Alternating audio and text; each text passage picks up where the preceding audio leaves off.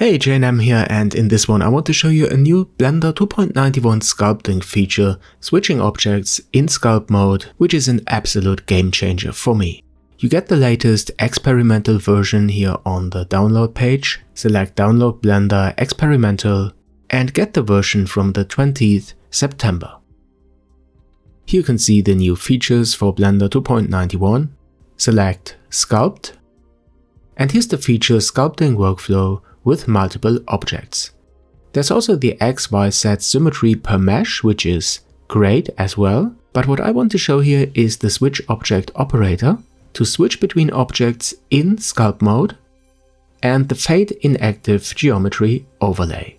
So let's have a look at this in my X sculpting project. By the way, the tutorials to create this will come this week. Okay, this X is made of 3 objects, the bandages, then the wooden handle and the upper part with the blade.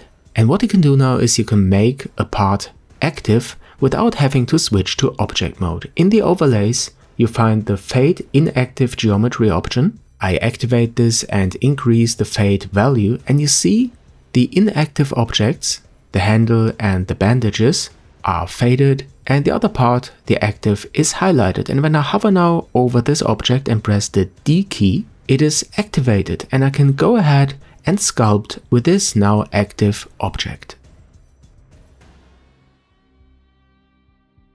And if I want to work now on the blade, for instance, I hover over it, press D, and it is activated.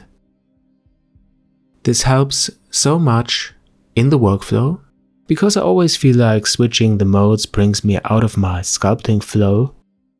It's a kind of small feature, but I guess I'm not the only one who's that excited about it.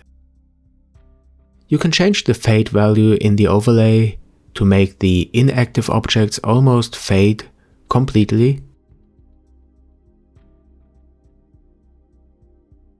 And what's also great is you could, for instance, use the Move tool to move the active object directly in sculpt mode. You have this overlay now, so that you can see for which axis you are moving the object. So the only thing I'm missing now, perhaps Pablo is listening, is the possibility to add primitives in sculpt mode. This would be amazing. Okay guys, that's what I wanted to show. Stay tuned for the X sculpting videos that will come this week. Don't forget to subscribe to my channel if you haven't already. If you have any questions, add these to the comments below. Follow me on my social media. Be my patron, this would be great, and I see you in the next one.